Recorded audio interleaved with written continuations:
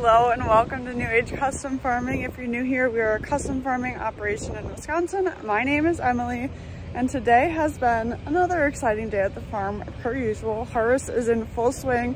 Today I had to go this morning to pick up beef for our beef business, and then they wrapped up a custom soybean combining job today, and we are officially on to combining, if you can see it, combining corn.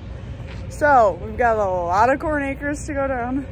It's getting started right here at the home farm. So let's get into this video.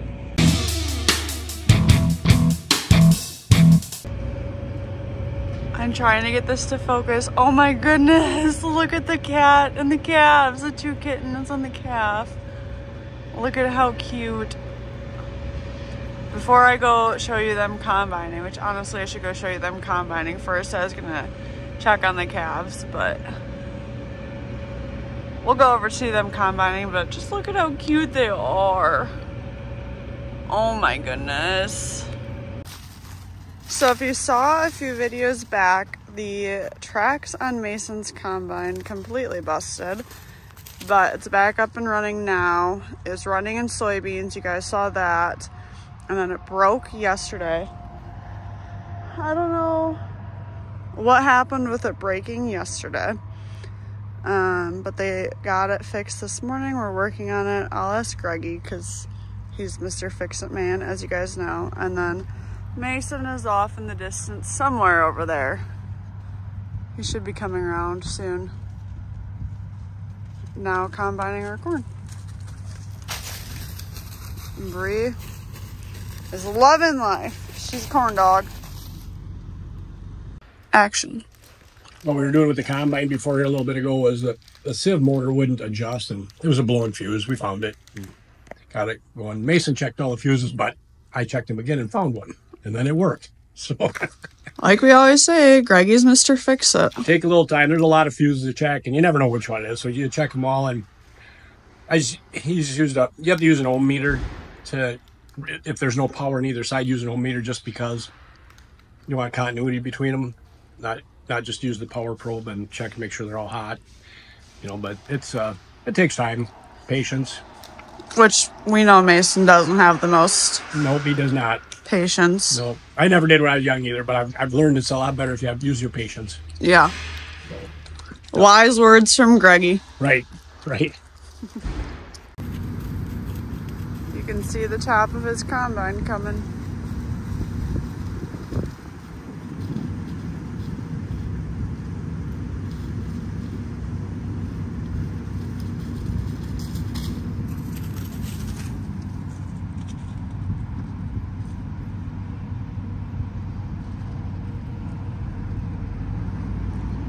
There's a well, I believe it's a well, in the middle of this field that he's gonna have to combine around too. So I'm assuming that's kind of why he looks like he's going all over the place in there.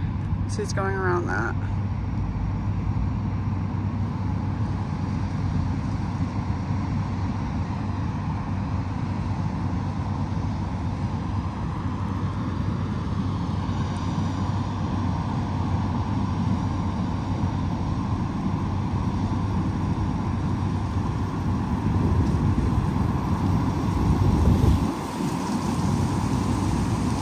If you can tell, his lights just came on the combine, so that's to signify to a grain cart operator that he's 3/4 full, so he's gonna get ready to dump soon. But because we are at the home farm, we're just parking, and this is a small field, we are just parking the straight trucks in, and then he'll go dump into them.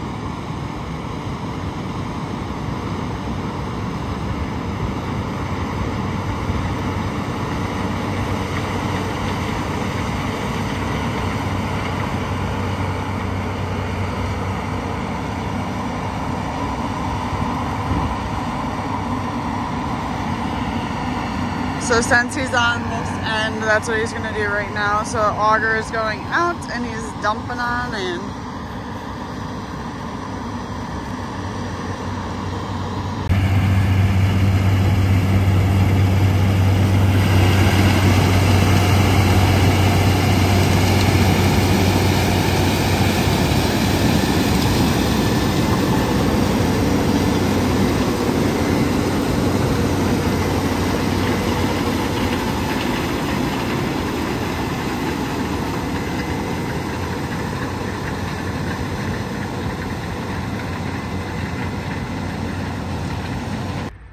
I have a video from 3 years ago today of Bree swimming in our manure pit, so I guess the retention pond is slightly better than our manure pit.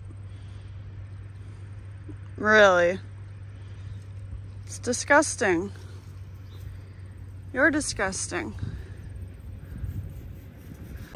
We've got some comments recently on some videos saying that they want to see more of me in here with the cattle and stuff. And that's fine. I can definitely show more of it. However, most of my work here in the cattle barn or calf barn is like, you are in the wrong pen. This calf is supposed to be 2 pens over. I don't know how it got in here. Are you hungry? I'll see when you drank last.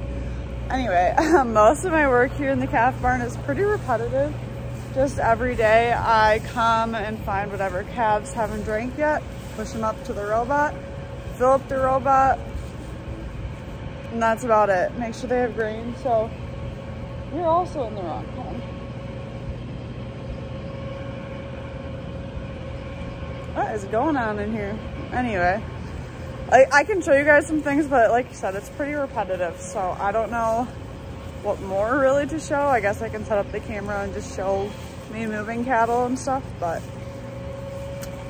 that's about it in here. It's very boring, I think, very mundane. Basically, I just find whatever calf that I think needs to be able to go up to the robot that maybe hasn't drank in a while, or is a new calf, and push them up. AKA just take them over there to the robot. And I found a little kitten. What are you doing? Our siblings and your mama are on the other side of the barn. Come on.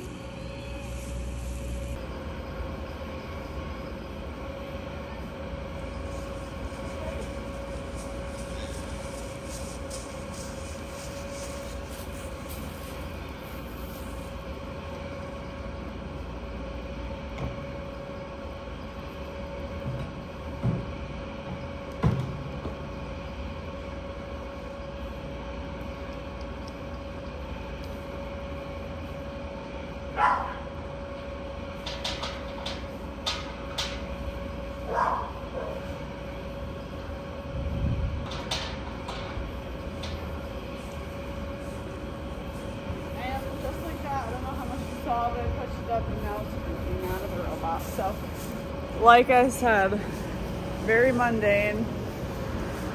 That's all I gotta do.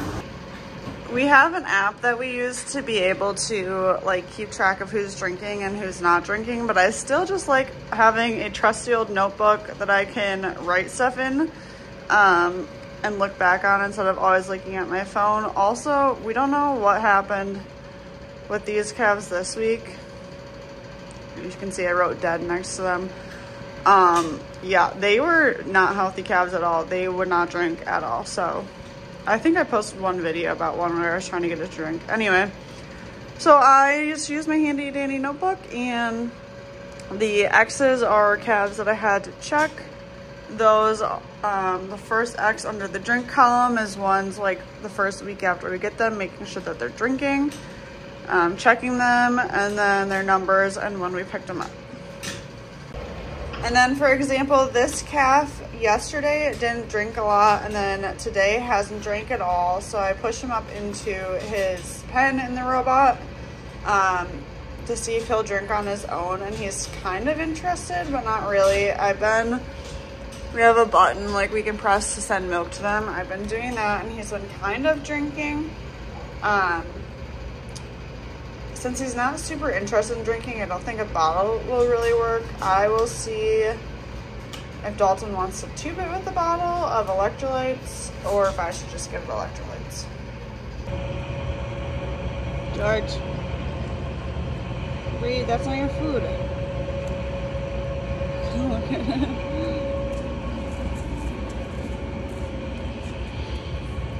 Bree.